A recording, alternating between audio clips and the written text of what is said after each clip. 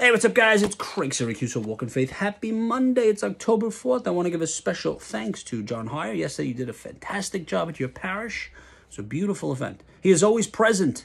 Jesus arose and rebuked the wind and said to the sea, "Peace, be still." And the wind ceased, and there was a great calm, and that's Mark. An ocean-going craft can be tossed in great storms, but underneath the surface, there is no storm. All is perfectly quiet. No sound, no turmoil, not even a ripple. The sea is perfectly calm. There is a remarkable fact that illustrates what our Lord must have been talking about when he promised his disciples his peace. He told them that because they were followers, they would have trouble in this world. See what it says? Would. He declared that some of them would even be persecuted because they were his disciples, and most of them were executed, by the way.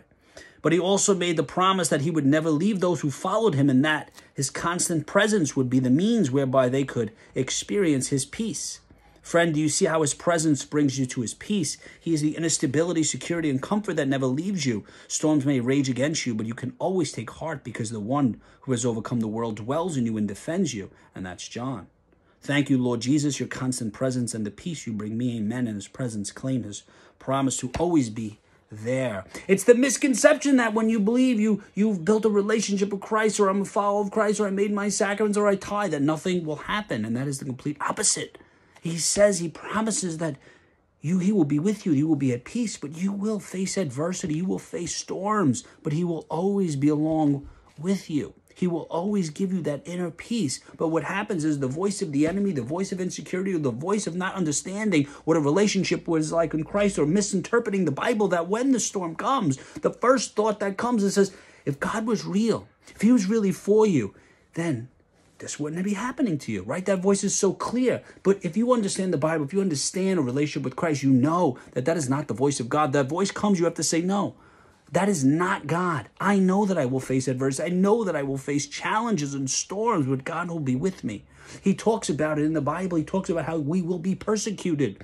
That the disciples, if you're a follower of Christ, you need to carry your cross. He is letting us know that there will be times that are very tough, but he will always be along the ride. He will always be there with you to hold your hand, to give you the strength to get through the adversity. And when you get through the adversity, you look back and you say, God was there all along. The first thing you have to do is when that voice comes, is silence that voice and know that's not the voice of God. I'm telling you now that if you're going to walk away from a relationship with Christ because of a storm, because of adversity, because you lost a job, then you might as well quit now. This relationship with Christ is for people that are willing to go through the storm, to carry the cross, to no matter what happens, never give up, and know that God is always with you.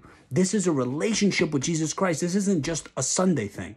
Until next time, always remember, you're the ability to inspire and evangelize, do words and actions. God bless you. Follow me on YouTube for Minute Motivation.